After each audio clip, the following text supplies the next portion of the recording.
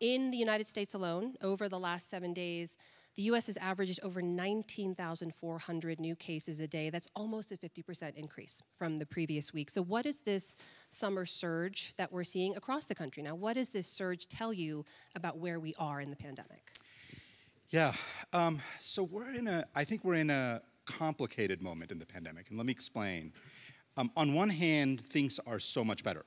This event as testimony to how much progress we've made. About 2/3 of American adults have gotten at least one shot. Infection numbers are way down from where they were. And yet, even in the US, and the global scene is very different, but even in the US, there's a sense, and in the last few weeks, that this incredible progress we were making has sort of flattened. And in fact, things are getting a little bit worse. So why is that?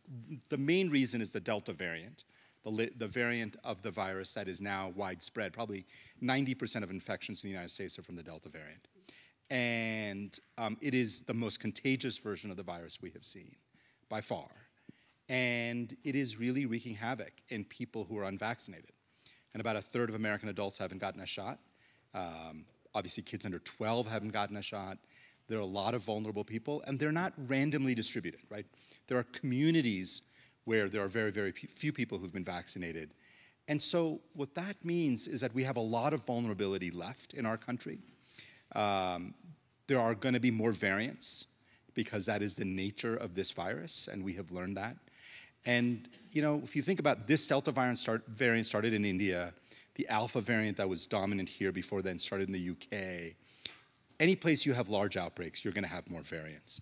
And so as long as things remain as challenging as they do globally, we're all going to have to continue to struggle with this. So I don't think we should lose sight of the progress we've made, which is phenomenal, but we are certainly not in a post-pandemic world, not even in the United States, let alone the rest of the world. But to hear you say there are going to be more variants, we know there are these huge pockets across the country. I think there's something like 1,000 counties where fewer than 30% of the population, of adult population, is vaccinated.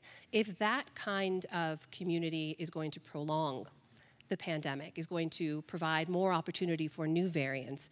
I recall when vaccinations were going up and everyone's saying we're emerging from a tunnel, we're moving into a post-pandemic world. Are we really, at least here in the US? Yeah, I would say that I've been a little bit surprised at two things. Both how hard it has been to get that last third of Americans vaccinated. We have really hit a wall nationally. We're having a very hard time accessing and helping people get vaccinated, that last third. We can talk about why and what's really holding that group back.